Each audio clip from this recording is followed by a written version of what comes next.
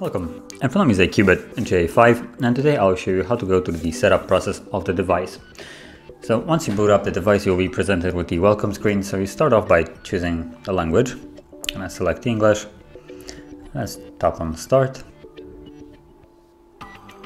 From here you can select some kind of network that you want to connect. Once you connect to a network, then you can log into Google.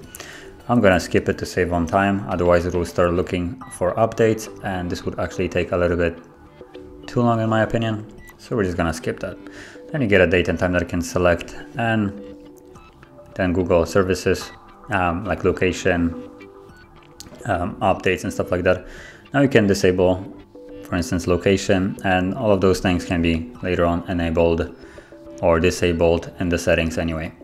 Then you get a screen lock, which you can set it up. By default it's set to a pin, but you can change it to, for instance, pattern or password.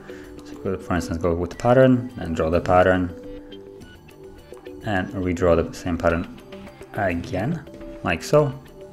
Or we can just skip it, as you can see.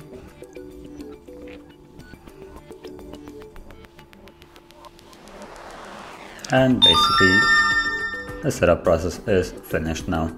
So that is how you would set up the device, and if you found this video helpful, don't forget to hit like, subscribe, and thanks for watching.